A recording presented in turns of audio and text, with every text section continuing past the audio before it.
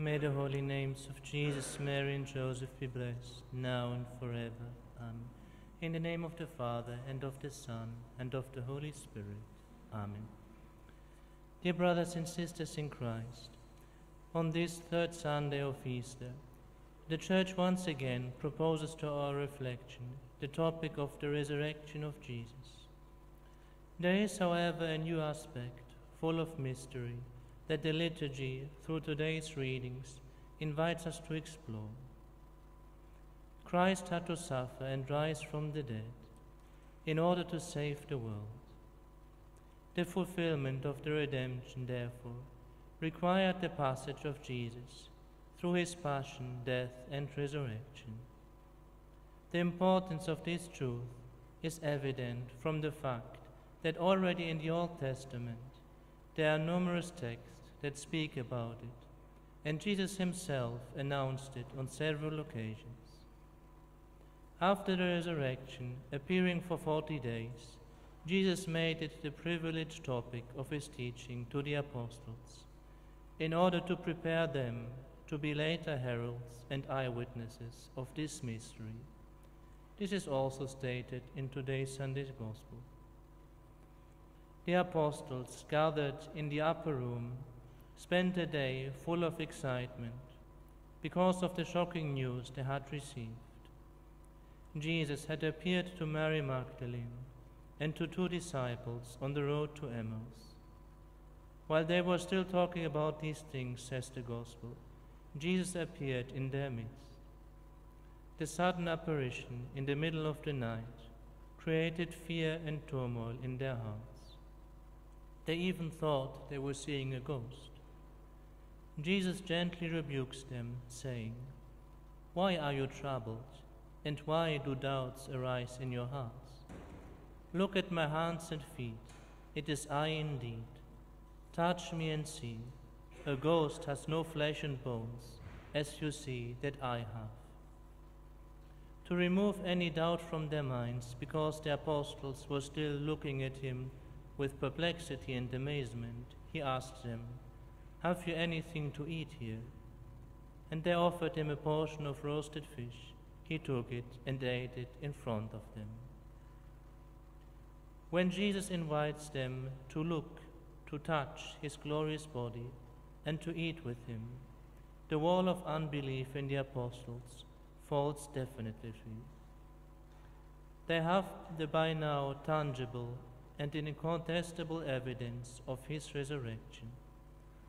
Jesus, whom they see risen in his glorious body, but still bearing the signs of his passion, is the very Master who had been crucified.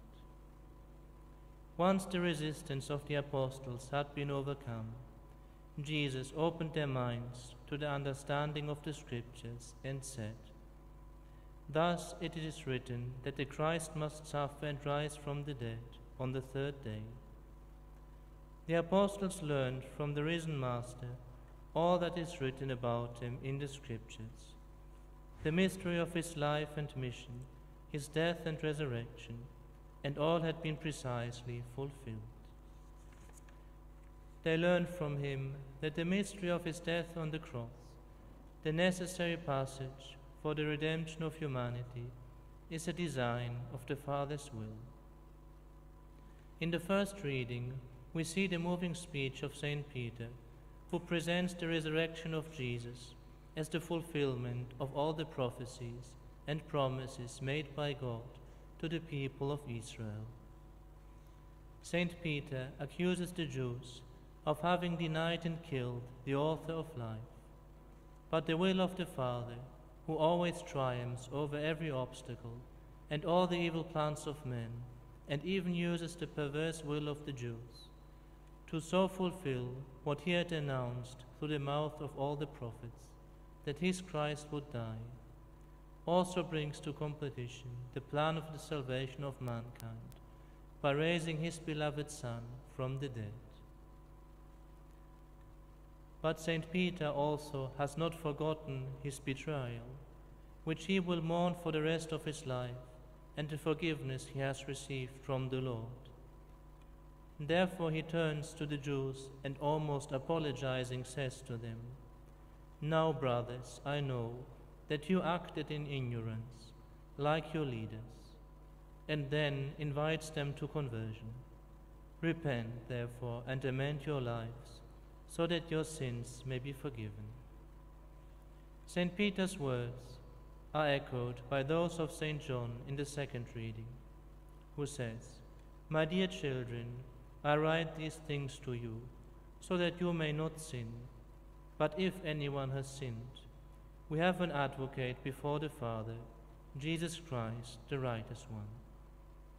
Today's Gospel also ends with an invitation to conversion.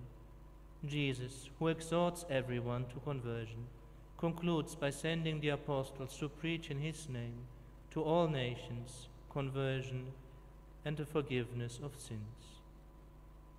Since then, the Church continues to call her children to conversion and to return to God. There is no man who does not need conversion if he wants to be saved.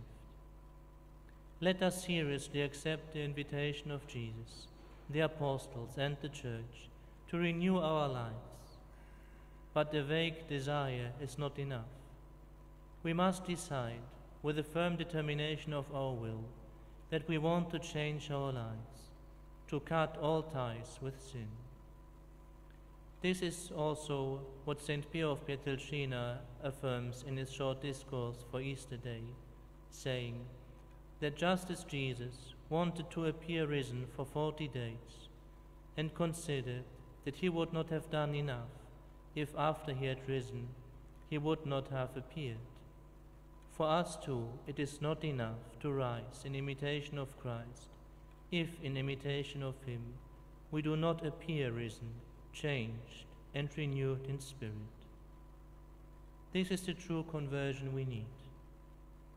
Jesus revealed to the apostles the meaning of the Scriptures, which spoke of his death and resurrection, and of the task that Jesus entrusted to them, the charge to preach to all peoples repentance and forgiveness of sins.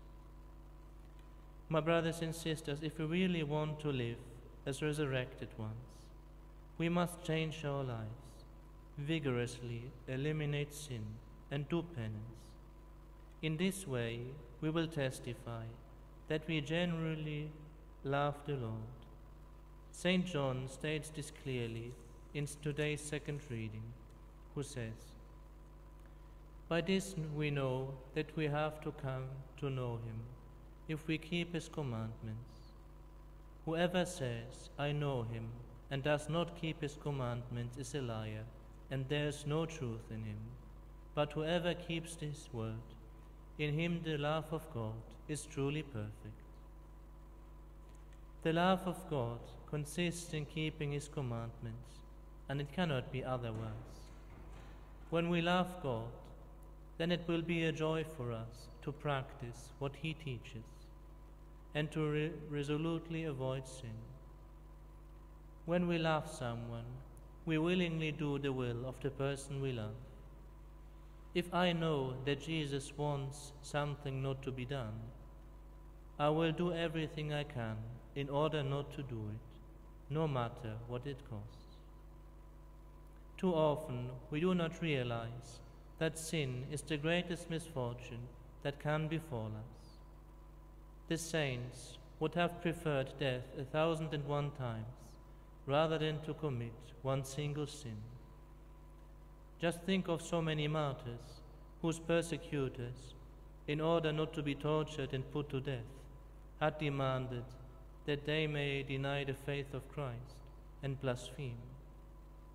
But they remained faithful to God and went joyfully through the greatest suffering and death. If the Christian knows, for example, that one cannot steal, that one cannot deceive one's neighbor, that one cannot commit impure acts, that marriage cannot be profaned by infidelity or the use of contraceptives, and so on, he must avoid all these things, even if it means sacrifice, trusting in God's almighty help and in prayer. If the Christian knows that God wants feast days to be kept holy, prayers to be said every day, good works to be done. He must do all this with joy.